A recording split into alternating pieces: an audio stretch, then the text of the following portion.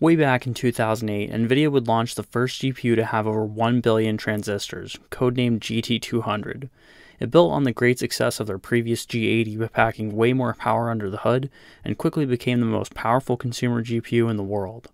As to be expected, this came into NVIDIA's new monster flagship, the GeForce GTX 280. The beast comes equipped with a fully unlocked GT200 core featuring 240 stream processors and is clocked at 602 MHz. For memory, it boasts 1GB of GDDR3 clocked at 1107 MHz, which is running on a huge 512-bit bus, making for a blistering 142 GB per second of memory bandwidth. This actually makes the GTX 280 one of the very few NVIDIA cards to use a 512-bit bus, along with the refreshed GTX 285. Now with all this power comes great power consumption, and as such the GTX 280 has a TDP of 236 watts and needs an 8-pin and 6-pin PEC connector for external power. Now this was quite a bit to stomach at the time, considering it was just a single GPU card, as up to this point the only cards that would get close to the 200 watt mark were dual GPU solutions. Before we talk a little more about GT200, let's look at the story of NVIDIA's Tesla architecture up to this point. Back in late 2006, NVIDIA introduced their new unified shader architecture to the masses with the 8800 GTX. Now this revered flagship brought monster performance and a slew of new features to the table back then, quickly taking the GPU world by storm and making G80 a massive success for NVIDIA overall.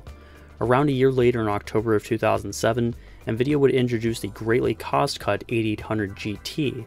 This new card didn't make too many advances features and performance-wise, but made use of a tweaked and optimized G80 dubbed G92, which saw great decreases to power consumption and price thanks to a process shrink from 90nm to 65. The 8800 GT was arguably an even bigger success than the original G80 cards, with the excellent price greatly improving its accessibility and revitalizing the at the time very stale mid-range segment. By this point though, it had been a while since NVIDIA launched the 8800 GTX, and was expected to follow up with another flagship soon. And that brings us to June of 2008, when we got what was one of the biggest and baddest GPUs for years to come. This GPU, known as GT200, was unmistakably NVIDIA's new top dog, and was introduced in this very graphics card, the GTX 280. Architecturally, GT200 was largely the same as its predecessor, but perhaps the most notable change here is the massive increase in raw execution resources. GT200 had nearly double the stream processor count over G80, and naturally this brought about a huge performance improvement over the 8800 GTX. Another less notable but still welcome change was the introduction of more granular power states, allowing for GPU power consumption as low as 25 watts at idle, which was very much needed. So how did this new card stack up against its ATI competition? Well, at this time the fastest card ATI had available was the HD 4870, and while it was a great performer, it was focused more on delivering excellent value rather than trying to be at the apex of performance. However, grab another one and now things start to get a little interesting, as two of these cards could perform very similarly to a single GTX 280. That's a battle for another day though. As far as single card solutions go, the 280 remained uncontested at the top spot. While it was a significantly worse value than the HD 4870, it was still the fastest single GPU card in the world at the time, giving it some pretty widespread adoption by the high-end and enthusiast market. It was pretty much the best option for those who wanted the fastest no-frills solution available. With some history out of the way, let's take a look at today's sample. This card was purchased online as a part of a lot of untested NVIDIA cards, and to my surprise it ended up working just fine. Impressive considering these cards are pretty notorious for running hot and cooking themselves to death.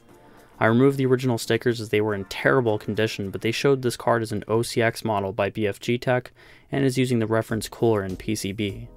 I must say I really like this reference design. It's probably one of my favorites by NVIDIA so far. Its looks mean business with a simple and clean black design, and while the glossy plastic is a bit annoying to maintain, it still looks quite sexy. I would open up the card and show you the inside, but unfortunately this thing is held together with a bunch of plastic snaps that are really easy to break, and I ended up losing quite a few of them while changing the paste.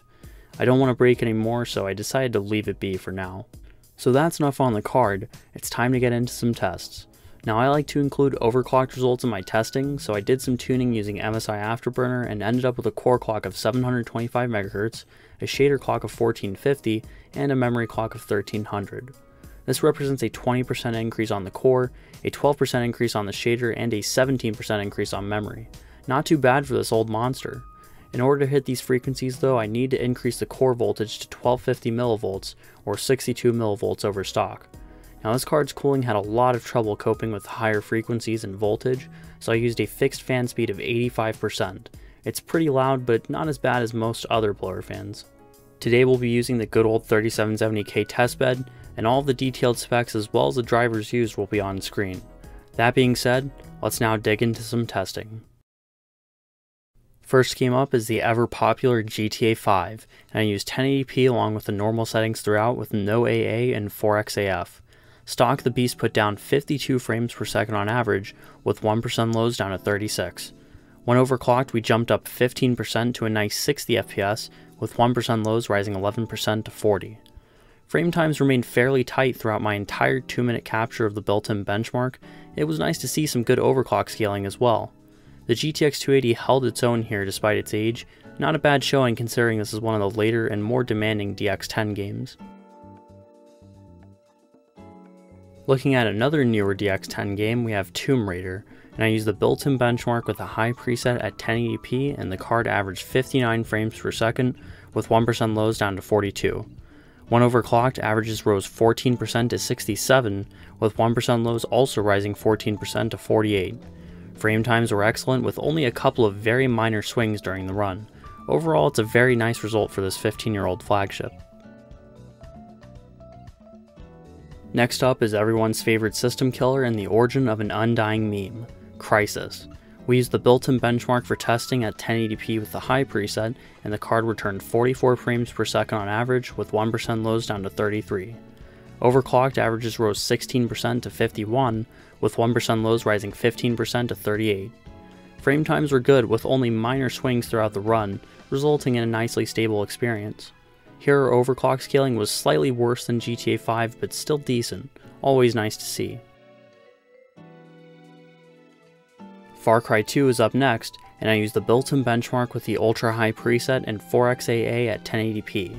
The GTX 280 averaged 58 frames per second with 1% lows down to 45.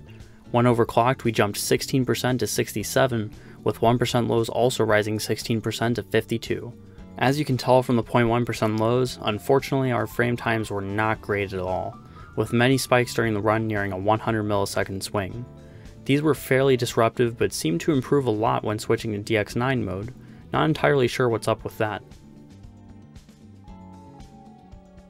Stalker Call of Pripyat is another great classic, and using the standalone benchmarking utility along with 1080p and the Extreme preset, the 280 managed a whopping 81 FPS on average, with 1% lows down to 61. When overclocked, averages rose by a great 21% to 98, with 1% lows rising 11% to 68. I will say this game is quite the sight to behold at this resolution and settings, and combined with the decent frame times, it was another great showing for the GTX 280.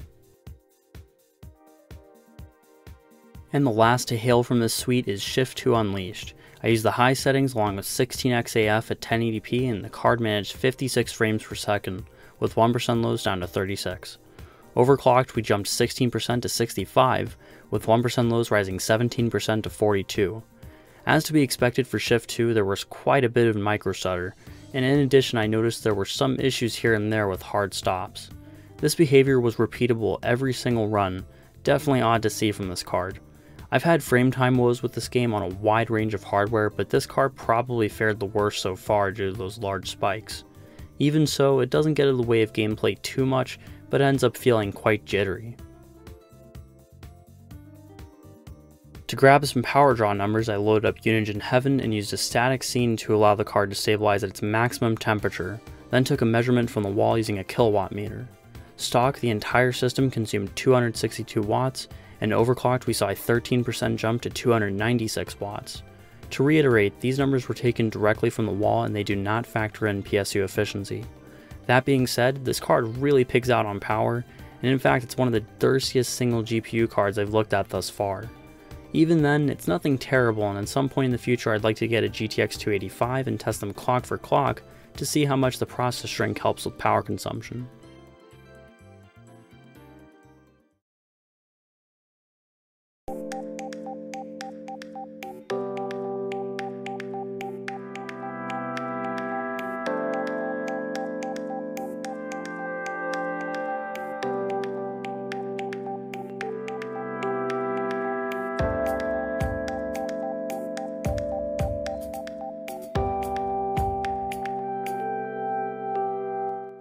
At the end of the day, the GTX 280 really impressed me in these tests. I wasn't expecting games like GTA 5 and Tomb Raider to average around 60 FPS at 1080p with decent settings, but the card held its ground very well there. Despite its age, this thing is a force to be reckoned with, and it's clear to see why it's one of the fastest single GPU DX10 cards ever made. While this thing didn't win any value awards unlike its ATI competition, it still did a great job of breaking the dry spell at the high-end sector with some amazing performance. For a quick note on overclocking, it was great to see some decent scaling from this card, with around a 16% improvement to average frame rates across the board. I likely could have squeezed more out of it, but I think I'll obtain some better cooling for that, as this dustbuster cooler really struggles with an overclock. Jokes aside, this is definitely not the last you'll be seeing from this card. In the future I'll be pitting it against some cross-fired HD 4870s, and it'll also be a contender in a large-scale GPU comparison I have in mind. With that though, that'll be the end of this episode. Thanks for watching, and I'll see you all in the next one.